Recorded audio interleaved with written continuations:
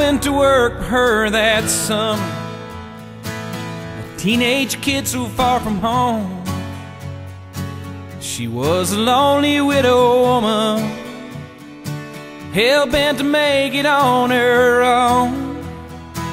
We were 1,000 miles from nowhere, wheat fields as far as I could see, both needing something from each other, not knowing yet what that might be. Till she came to me one evening, hot cup of coffee and a smile, in a dress that I was certain she hadn't worn in quite a while. There was a difference in her laughter, there was a softness in her eyes, and on the air there was a hunger even a boy could recognize. She had a need to feel the thunder, to chase the lightning from the sky, to watch a storm with all its wonder raging in her lover's eyes. She had to ride the heat of passion like a comet burning bright,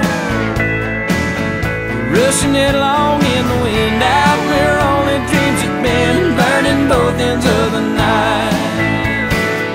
That summer wind was all around me, nothing between us but the night.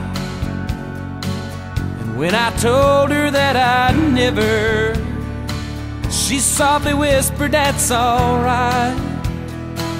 And then I watched her hands of leather turn to velvet in a touch. There's never been another summer when I have ever learned so much. We had a need to feel the thunder, to chase the lightning from the sky, to watch a storm with all its wonder raging in each other's eyes. We had to ride the heat of passion like a comet burning bright, rushing it along in the wind out where only dreams had been, burning both ends of the night.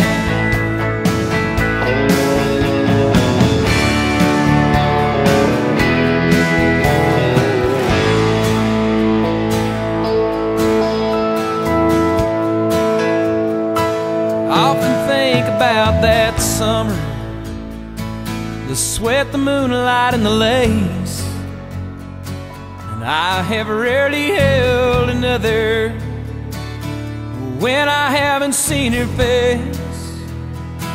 And every time I pass a wheat field, watch it dancing with the wind,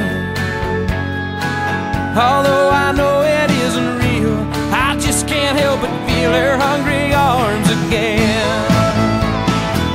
She had a need to feel the thunder, to chase the lightning from the sky,